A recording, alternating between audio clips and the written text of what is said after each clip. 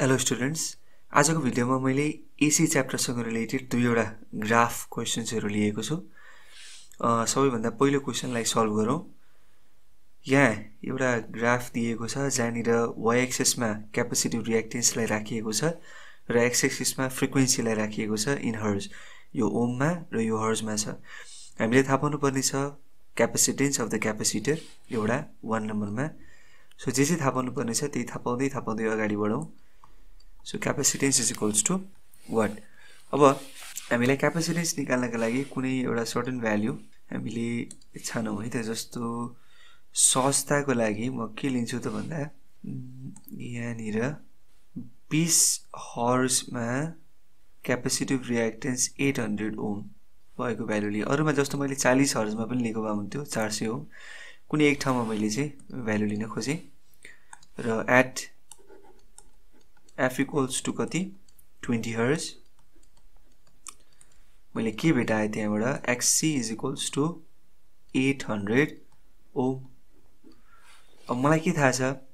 XC भनेको 1/ओमेगा C हो और XC भनेको 800 is equals to 1/ओमेगा भनेको 2πf, त्यस पछाडि यो C भयो और C भनेको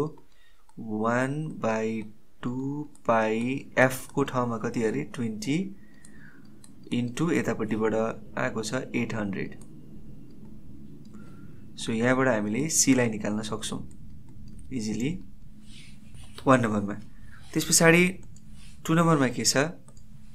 an inductor of inductance L has same reactance as the capacitor at 40 hertz. So 40 hertz मा at F is equals to 40 hertz inductive reactance र capacitive reactance सेम छ अरे। हामीले निकाल्नु पर्ने L। हामीलाई के थाहा छ XL भनेको L ओमेगा अथवा ओमेगा L त केसँग बराबर छ अरे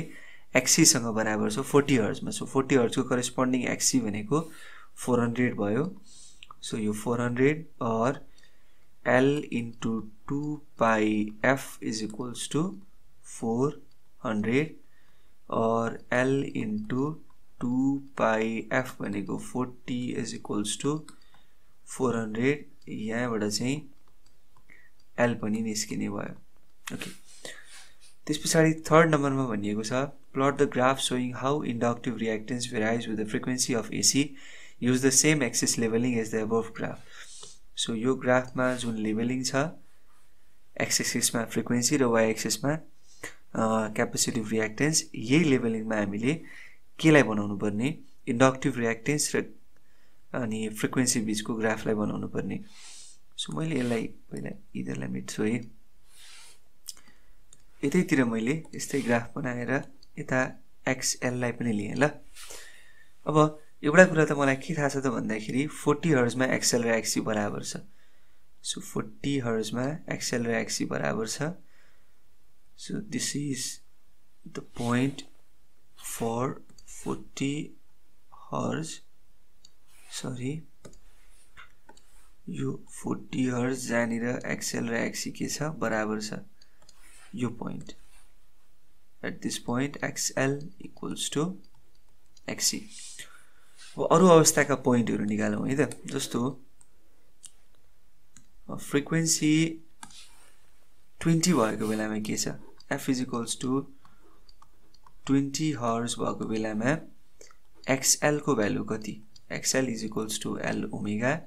सो L कति आउँदो रहेछ यसरी क्याल्कुलेट गरौँ है। So L equals to 400 divided by 2π into 40 छ। यसलाई सल्भ गर्दाखेरि कति आयो 400 divided by 2π into 40 भनेको 1.59 हेनरी आयो। ओके, सो क्याल्कुलेसन कति मिस्टेक भयो भने चाहिँ ख्याल गर्नु है। मैले यहाँ गर्दाखेरि कहिलेकाहीँ मिस्टेक भएको भइरहन्छ, फ्रिक्वेन्टली मिस्टेक भइरहेको हुन्छ। सो 1.59 into 2π into f को ठाउँमा कति अरे 20 is equals to हेरौँ है त 1.59 into 2π into 20 is equals to 199.80 ohm यो भनेको nearly equal to 200 Om so यहाँनिर पोइन्ट लगाऊ 200 लगभग 20 ओममा 200 ओम सरी 20 हर्जमा 200 ओम एक्सएल आयो त्यस्तै f इक्वल्स टु अर्को पनि लिउँ f इक्वल्स टु 40 मा त भइहाल्यो f इक्वल्स टु 60 मा हेरौँ यो दुईटाले नेचर देखिहाल्छ सो बढी गर्नै पर्दैन xl is equals to l omega भनेको 1.59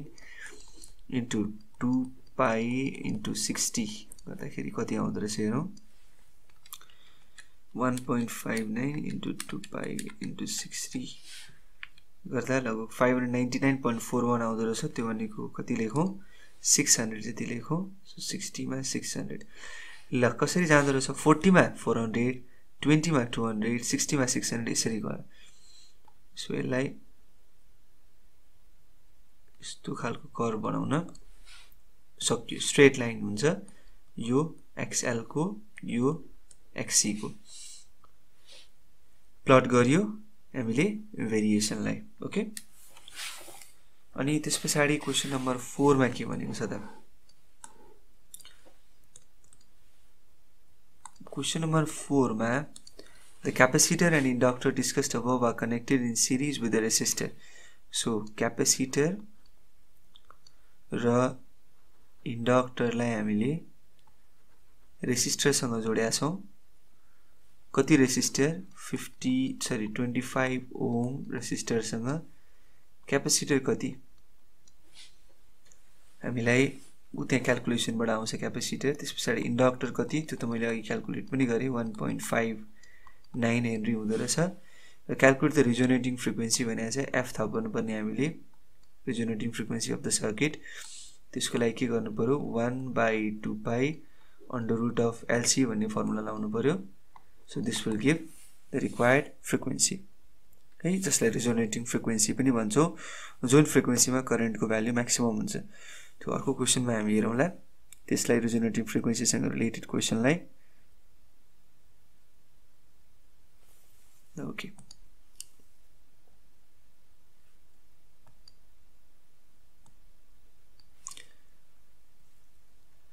ल यो क्वेशनमा हेरौं यसमा हामीले ग्राफ देख्न सक्छौं दुईटा कर्व देख्न सक्छौं है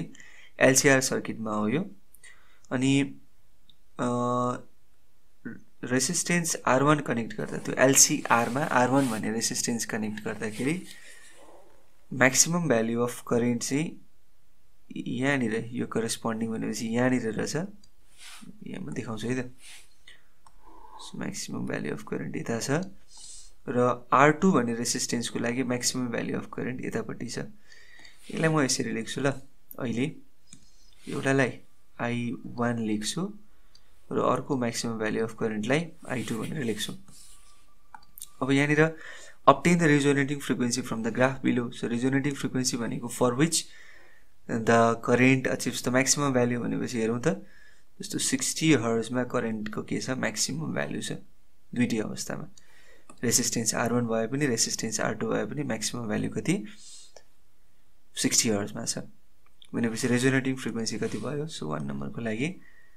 रेजोनेटिङ फ्रिक्वेन्सी f0 भनेर लेखे मैले that is equal to 60 hertz question number 2 हेरौं व्हिच इज ग्रेटर R1 और R2 अब मलाई के थाहा छ त भन्दाखेरि जुन करेन्ट छ नि त्यो करेन्ट भनेको E/Z हुन्छ EMF by इम्पिडेन्स जहाँ इम्पिडेन्स इन LCR सर्किट भनेको के हो under root of XL minus XC को square whole square plus R को स्क्वायर तर रेजोनेन्स को लागि रेजोनेन्स कन्डिसनमा एट रेजोनेन्स XL र XC एकअर्कासँग के हुन्छ बराबर भनेपछि Z के हुने भयो अल्टिमेटली R हुने भयो हैन र यो रिलेसनबाट हेर्नु त Z बढ्यो भने I घट्दो रहेछ र Z घट्यो भने I बढ्दो रहेछ दैट मीन्स I को रिलेसन कस्तो छ इन्भर्स रिलेसन छ विथ Z त्यही देखियो नि रिलेसनबाट अब R धेर छ भने Z पनि के छ धेर छ त्यसको लागि I के छ कम R कम छ भने Z पनि के छ कम छ त्यसको लागि I धेर यो दुईटा मध्ये I1 र I2 मध्ये कुन धेरै छ I1 धेरै छ सो I1 जसको धेरै छ त्यसको रेसिस्टेन्स के छ कम छ सो I1 जसको धेरै छ रेसिस्टेन्स कम छ भन्नुको मतलब R1 के रहेछ कम रहेछ के भन्दा R2 भन्दा so which is greater R1 र R2 जस्टिफायर आन्सर हामीले यो रिलेसन लगाएर भन्नु पर्यो ओके ल अर्को question number 3 the inductor has inductance कति 0.08 Henry अनि calculate the capacitance भनेर भनेको छ सो हामीलाई के थाहा छ रेजोनेन्ट फ्रिक्वेन्सी भनेको 1/2 पाई under root of LC रेजोनेन्ट frequency 60 भन्ने थाहा छ हामीलाई so 1/2 pie under root of L भनेको 0.08 into C यहाँबाट C निकाल्न सकिन्छ obviously यसमा केही समस्या छैन त्यसपछि अर्को छ question number 4 what would be the effect in the peak of the upper curve if some resistor is connected parallel to R1 यसको पिकमा नि यो कर्वको पिकमा भनेको म्याक्सिमम भ्यालु अफ करेन्टमा के फरक पर्छ यदि R1 मा केही प्यारलल रेसिस्टेन्स राखियो भने